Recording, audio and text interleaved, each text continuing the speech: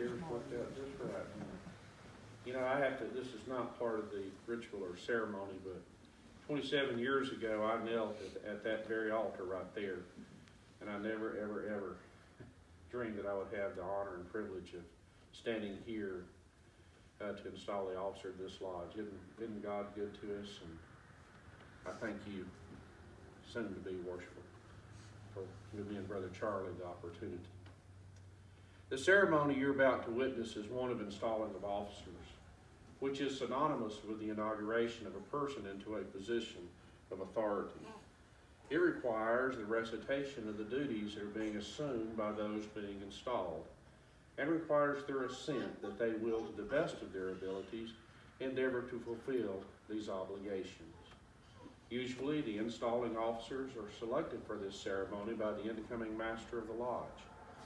Those serving as installing officers must be past masters of this or of some other lodge, and they consider it an honor to be asked to perform this ceremony.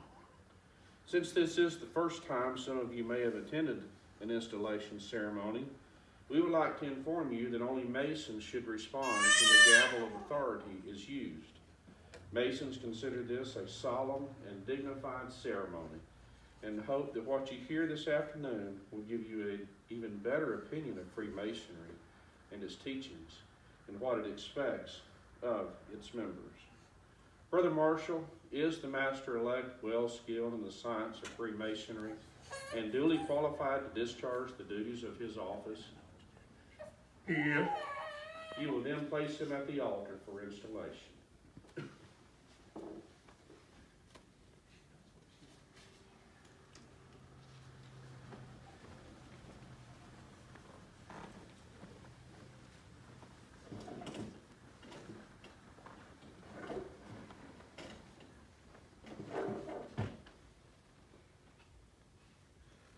Worshipful sir, I present my worthy brother, Timothy Andrew Barber, to be installed master of this lodge. I find him to be of good morals and of great skills, true and trusting.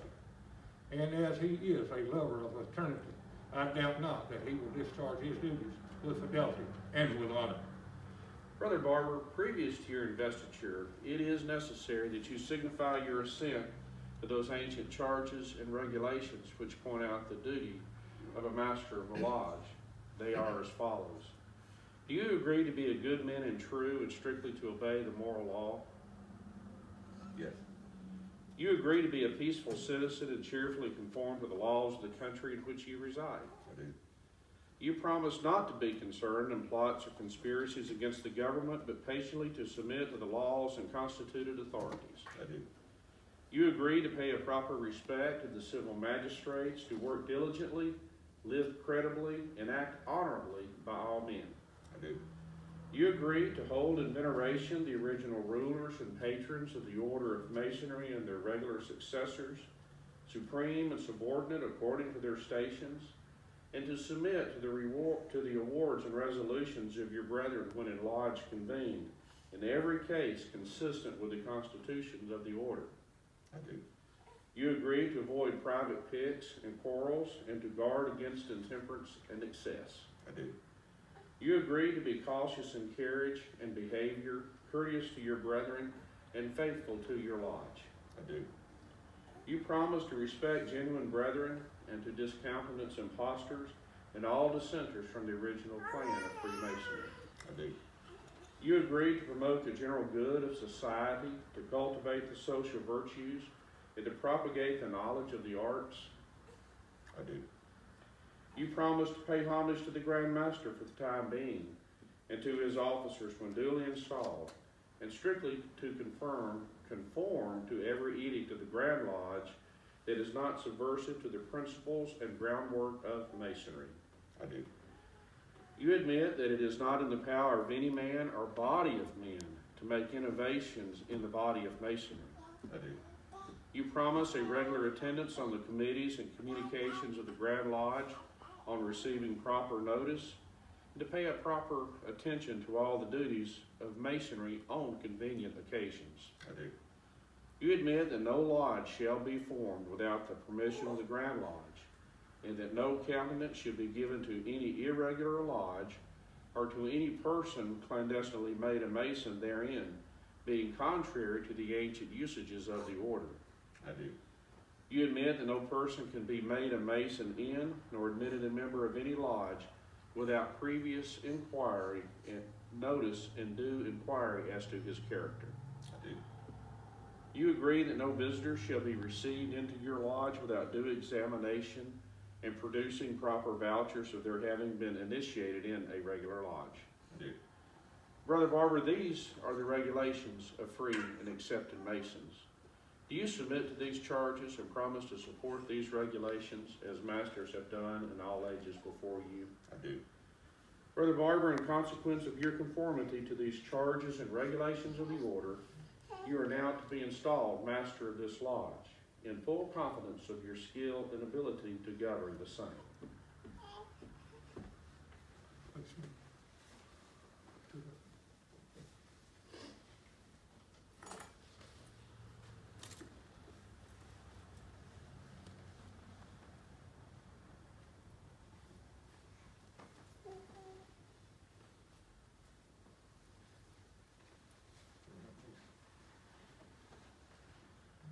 The Holy Writings, that great light of Masonry, will guide you to all truth.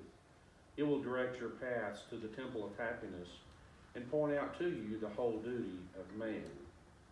The square dictates that we should regulate our actions by rule and line, and harmonize our conduct by the principles of morality and virtue. The compasses teach us to regulate our desires in every station, that rising to eminence by merit, we may live respected and die regretted.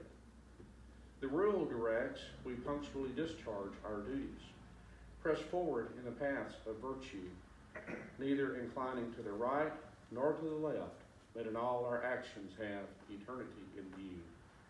The line teaches us the criterion of moral rectitude, to avoid dissimulation in conversation and action, and to direct our steps in the path which leads to immortality. The Book of Constitutions you are to search at all times. Cause it to be read in your lodge, that none may pretend ignorance of the excellent precepts it enjoins. You now receive and charge the charter, by authority of which this lodge is held. You are carefully to preserve the same and duly transmit it to your successor in office. You also receive and charge the bylaws of this lodge, which you are to see carefully and punctually executed. You will now be solemnly inducted into the Oriental chair of King Solomon.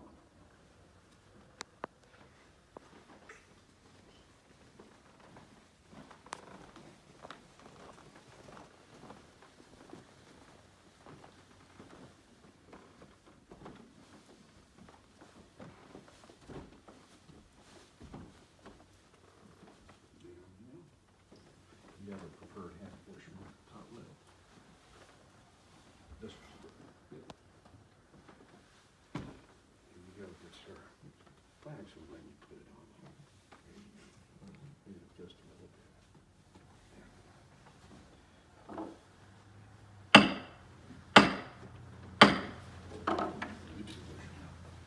Master, behold your brethren. Brethren, behold your master. You will join me in public grand honors of 3 times 3, taking your time for me. She was ready. Did you see that? Okay, come on, let's go.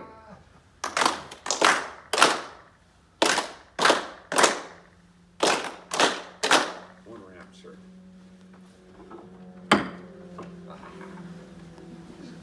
She's with the program. Did you see that?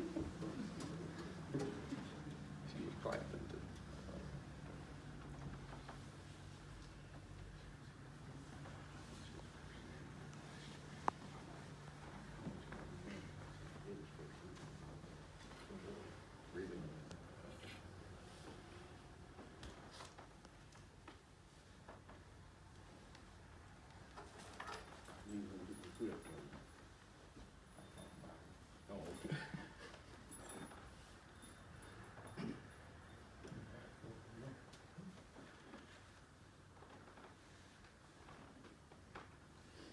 Worshipful sir, I present my worthy brother Byron Lavoyd Jenkins to be installed senior warden of this lodge.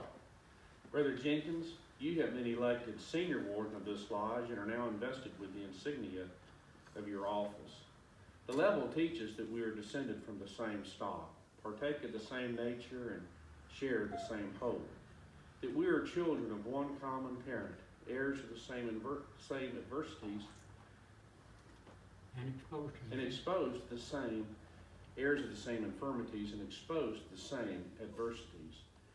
This jewel also teaches that although distinctions among men are necessary to preserve subordination, yet no eminence of station should make us forget that we are brethren, and that in our Masonic associations we are on a level.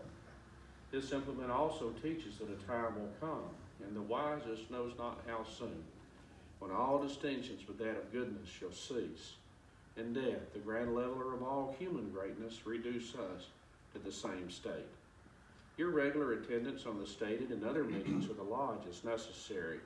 In the absence of the master, you are to govern the lodge, and in his presence assist him in the government of it. You will therefore perceive the necessities of preparing yourself for the important duties which may devolve upon you. Look well to the west, and guard with scrupulous care the pillar committed to your charge.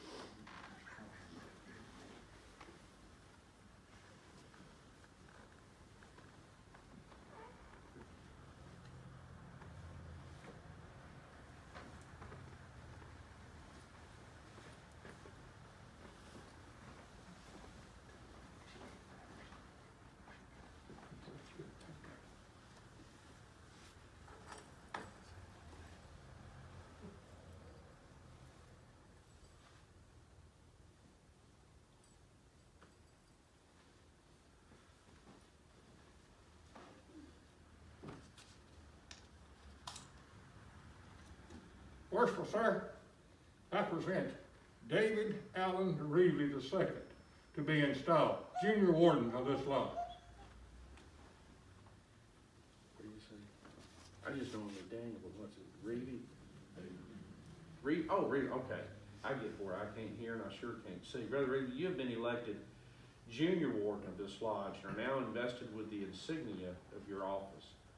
The plumb admonishes us to walk uprightly in our several stations, to do unto others as we would have others do unto us, to observe the just medium between intemperance and pleasure, and make our passions and prejudices coincide with the line of our duty. In the absence of the master and the senior warden, upon you devolves the government of the lodge, but to you is especially committed the superintendence of the craft during the hours of refreshment. It is therefore not only necessary that you should be temperate and discreet in the indulgence of your own inclinations, but carefully observe that none of the craft convert the purposes of refreshment to intemperance or excess. Look well to the south and guard with vigilance the pillar committed to your care, that nothing may disturb the harmony of the lodge or mar its beauty. Uh-oh. Mike Stevens, you the first treasurer I have ever installed. I hope it works for you, Dustin. I hope it does too.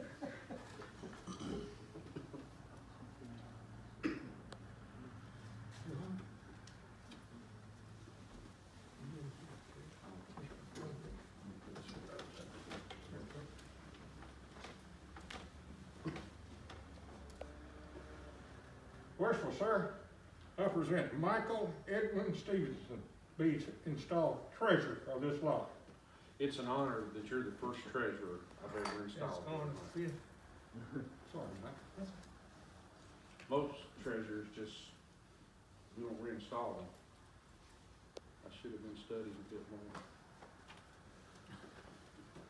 Shouldn't have. He was our treasurer last year.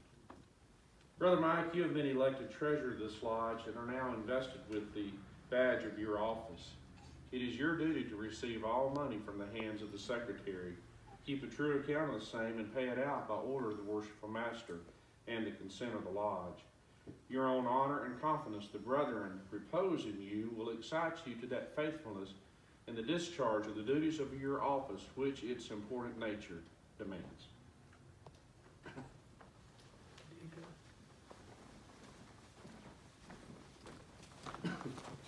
Get good, we'll give you a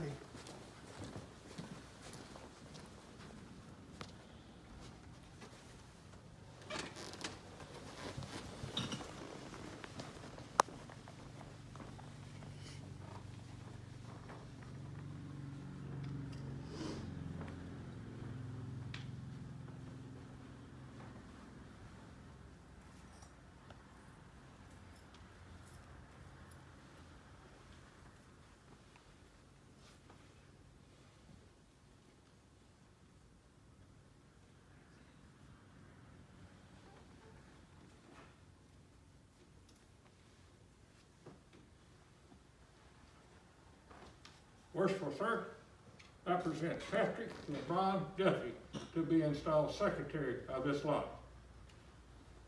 Brother Patrick, you have been elected secretary of this lodge and are now invested with the badge of your office. It is your duty to keep a true account of the transactions of the lodge, lawful to be written. Transmit a copy of the same to the Grand Lodge when required. Receive all monies due the lodge and pay it to the treasurer, taking his receipt therefore. Your love for the craft and attachment to the lodge will induce you cheerfully to fulfill the duties of your office. By so doing, you will merit the esteem of your brethren. How many years, Bobby? 20. Wow.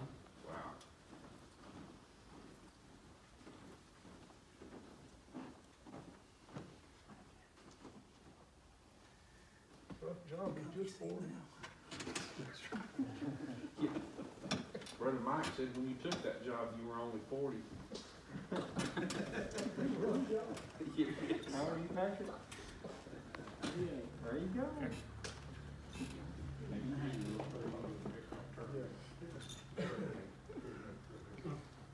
About 20 years from now, yeah, thank you.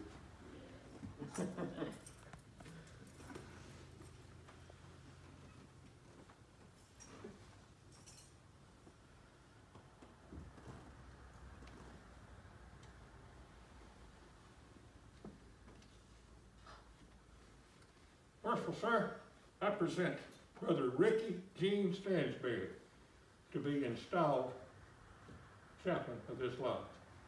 Worshipful Brother Stansberry, you have been appointed chaplain of this lodge.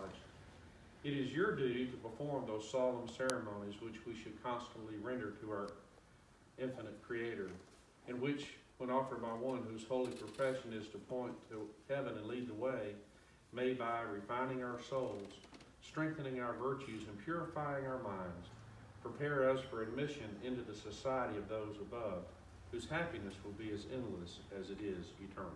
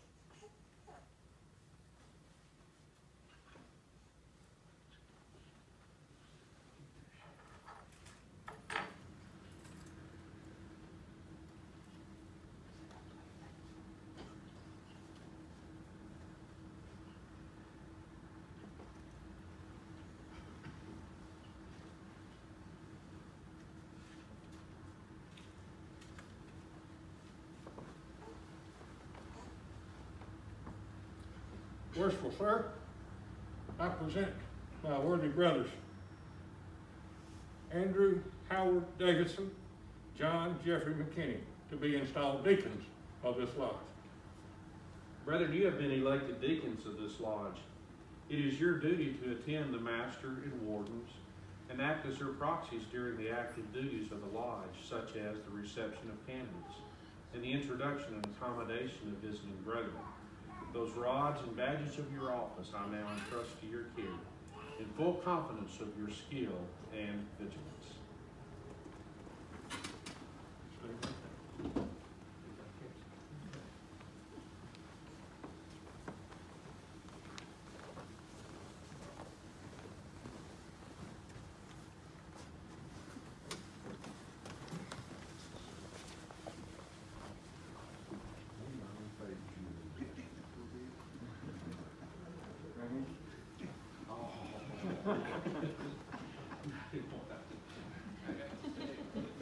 That was cold.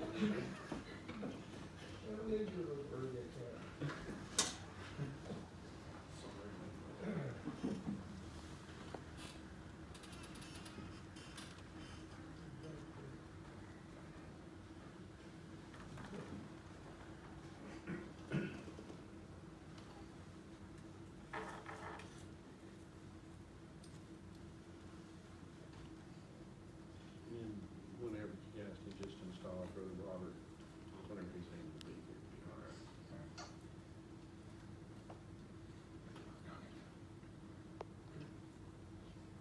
He is doing some better, last I saw.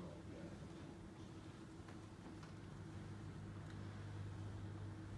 Worshipful sir, I present my worthy brother, Robert Charles. Excuse me. Worshipful sir, I present my worshipful brother, Colby Morgan McKinney, to be installed steward of this lodge. And then Brother Robert, whenever he's able to be back with us, will be installed, and you guys be together. Brother, you have been elected steward of this lodge. Do what? Oh, stewards are, appointed stewards of this lodge. It is your duty to see the tables properly furnished at refreshment, and that every brother is suitably provided for, to prepare and instruct the canon, serve as his escort during the circumambulation, and generally to assist the deacons and other officers in the discharge of their respective duties. Your regular and early attendance will furnish the best proof of your zeal and attachment to the lodge.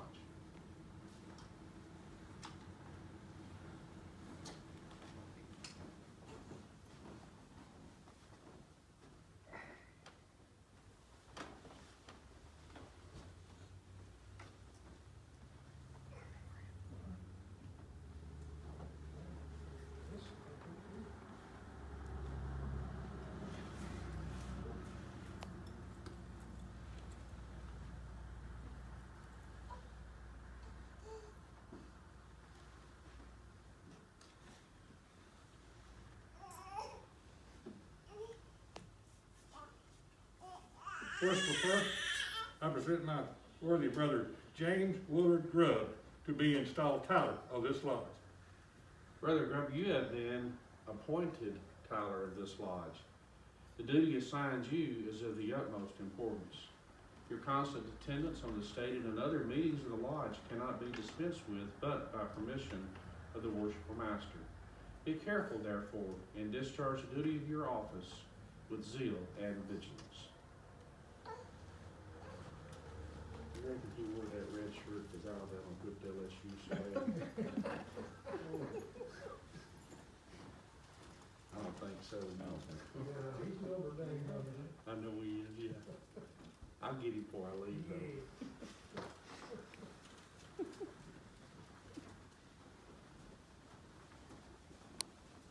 Thank you, worshipful brother. Worshipful master, you can stand up. Worshipful master, having been chosen to preside over this lodge, you cannot be insensible to the duties which devolve upon you. The honor, reputation, and usefulness of your lodge will materially depend upon the skill and ability with which you manage its concerns. As master of this lodge, it will be your especial duty to attend to the administration of its ceremonies, to preserve the ancient landmarks of the order now committed to your care. Permit no innovation in the principles or rites of the order. On all suitable occasions, remind the brethren that Masonry is founded upon those great moral principles set forth in the sacred volume, which we receive as the rule and guide of our faith and practice. Exhort them to govern themselves by these principles, as well with the world at large as with each other. Teach them to reverence the three great lights, comprehending the Holy Bible, the perfect square, and the extended compasses, the explanation of which must be familiar to your mind, and which includes some of the most important duties inculcated by our order. As it is the great object of our institution to inculcate sound morality, to make men honest and upright, true to their God, and faithful to their country, to unite them in the strong bonds of charity, friendship, and brotherly love. Great care should be taken in the admission of members, lest by the introduction of bad material, the institution should be corrupted. It should be constantly borne in mind that the respectability and usefulness of a lodge does not consist in the number, but in the character of its members. As it is the design of Freemasonry to create friendships, to make provision for the relief of poor and distressed brethren, to protect the widow and the orphan, to inculcate reverence to Almighty God, and encourage the growth of the social virtues which dignify and adorn human nature, and render mankind peaceful and happy. The doors of the lodge should be closed against the idle, the intemperate, the profligate, and licentious. If, unfortunately, unworthy members should gain admission, it will be your duty to exercise proper discipline, to correct abuses, and to restrain the refractory. Unruly members should be reduced to order, and the first risings of vice suppressed. And when kind and friendly admonitions fail, the unworthy should be removed as a blot upon the order. To preserve the purity of the order and maintain unimpaired its ancient rites and ceremonies, instruction is necessary. The mysteries of the order are to be unfolded and the moral duties inculcated. The minds of the brethren are to be enlarged and informed. They are to be frequently reminded of the duties they owe to Almighty God, the giver of every good and perfect gift. They must be taught to be good men and true, to be sober, industrious, charitable, upright in their dealings, friendly in their social intercourse, to live in love and peace, having consciences void of offense and characters unspotted from the world. Thus taught and thus acting, they will recommend Freemasonry to the world.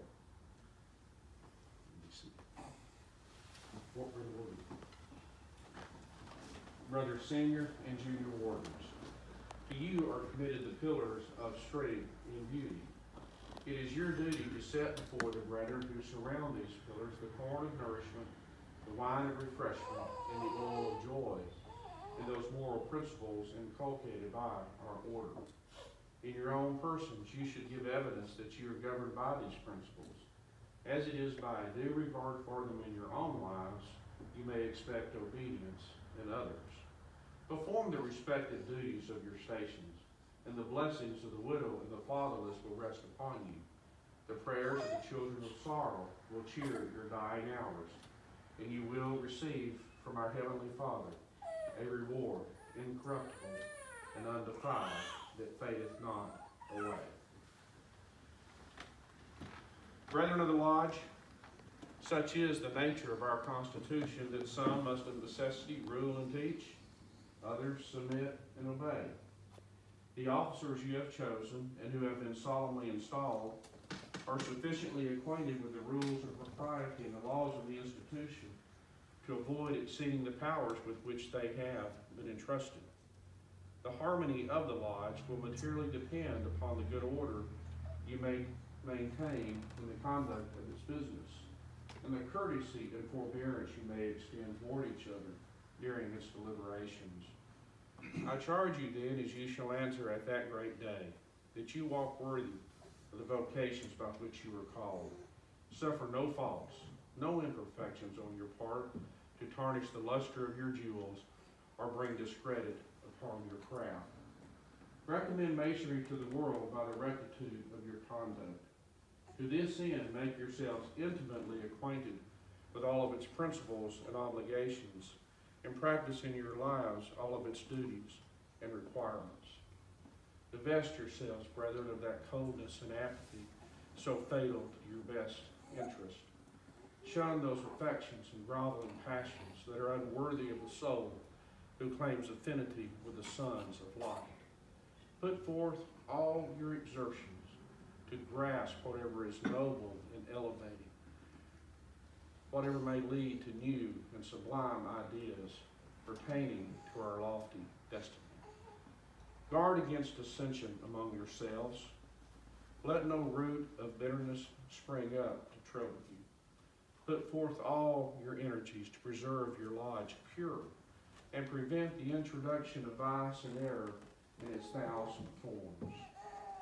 And brethren, if some individual brother should be subject to the occasional influences of unholy feelings and wander into forbidden paths, seek the wanderer out, bring him back to the fold, show him the superior loveliness of virtue.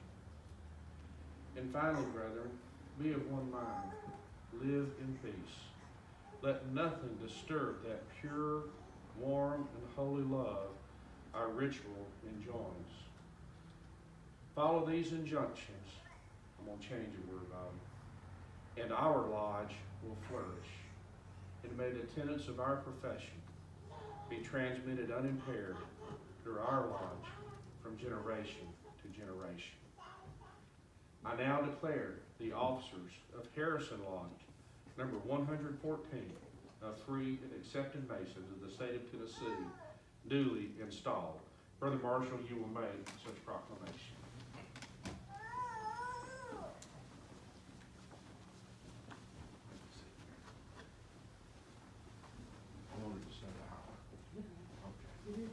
I now proclaim that the officers of Harrison Lodge, number 114, are free and accepted Masons of the state of Tennessee, duly installed.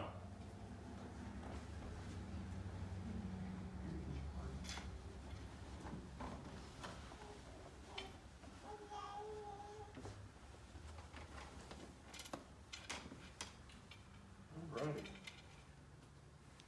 Now you guess it's time to go. All right. I want to thank everybody for coming. This is kind of a long time coming. It seems like 2020 has been about 5 years. So with that, I'd like Past Master Robert Roden to meet me at the altar.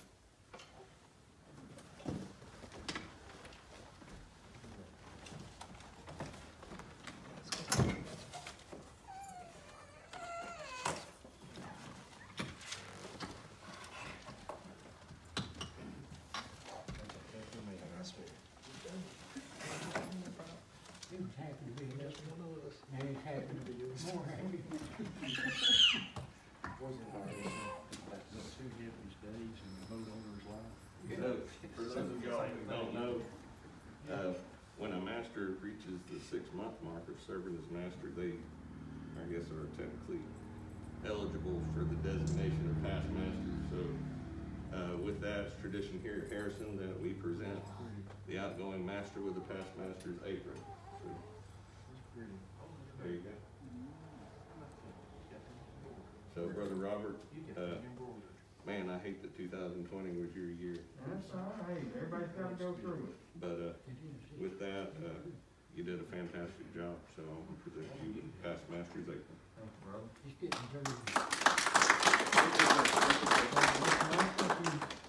Give me a second. Andy, you get done with this one. As a custom with all masters of Harrison Lodge, I'm pretty sure with all lodges, there are a few things that are passed down from master to master to master. and this year's no exception. The first thing I'd like to present to you is the pin of a Master Mason, which represents your power as a Master Mason. I now present that to you now, and you are to wear it whenever you have an official ceremony, you know what I'm saying, whenever you want to, but it's your power as a master. I'd also like to give you the book of a Master Mason, which gives you the knowledge of how to be a master. Okay? And now I'd like to give you the responsibility of the lodge. There we go. Thank you, Ron. Congratulations.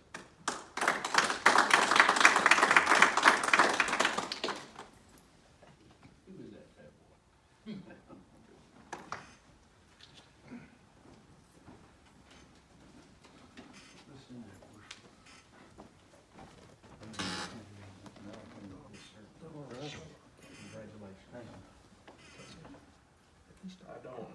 I don't know of any specific things we need to take care of as far as the ceremony goes, but I would like everybody to just kind of real quickly introduce who their plus one is today.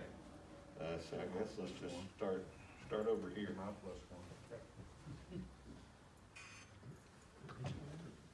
Who we introducing? We are introducing the plus ones that came today. My name's Mike Stevenson, and my plus one's Uncle Bobby Harrell, sitting over there.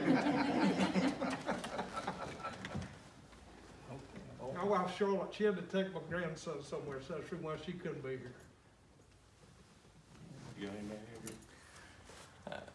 My name's Andrew Davidson. My plus one is my girlfriend, Miranda Morrow. She's pretty, what'd you find out? She Down got the road. glasses? Yeah. Andrew, Oh, I thought I was last. I got my wife Stephanie here with me. Mailbox, you find your girl yet? Okay.